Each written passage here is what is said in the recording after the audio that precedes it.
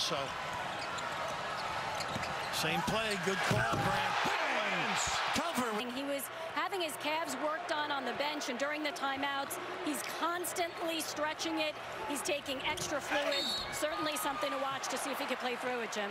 He made that, though. There were 3 Red Raiders there for the rebound, but he's just able to get a fingertip and tap it out to Clark. As he did with that missed free throw, too. He saved the season. Yep. Nice cover by Guy. Another open shot. Oh, things are warming up. Francis. On DeAndre Hunter, that is foul number 5 for Virginia. Oregon just 2 fouls in this second half.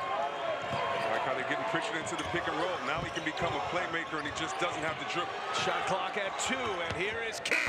King buries a 3. They're going to need a big second half if they are going to advance. The 15 other teams in the Sweet 16 besides Oregon, all seeds 1 through 5. There's a good start. Paul Edwards on the floor, very good going left with the bounce. They do a great job flash screening and logical difficulty for kids. Here's Brown. His first buckets. They were up 10 when he picked up his 4th. I would drive him now. He's such an important force. Behind the back to Purifoy. He's driving in. Up high with it for 2 more, and we're down to him.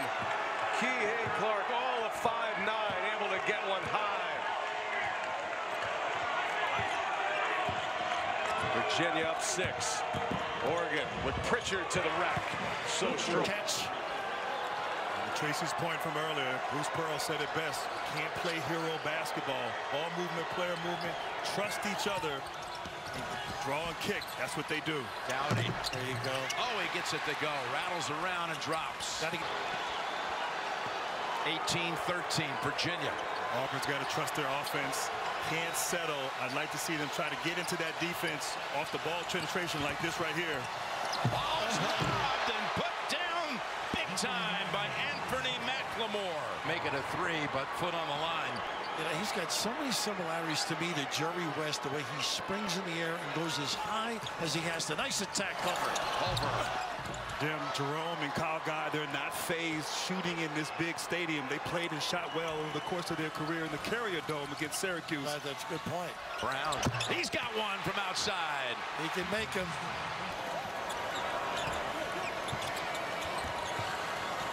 Francis, who's led them in this game with 13. The defense makes you use a lot of clock. Good help.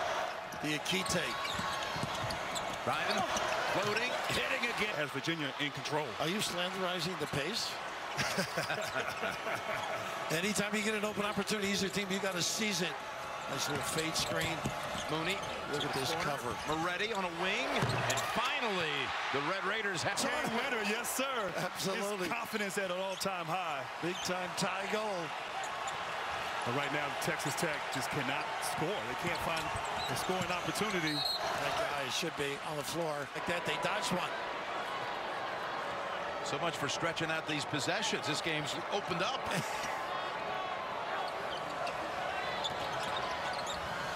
It's not Loyola Marymount yet. Not yet, but more than some thought as Edwards will head to.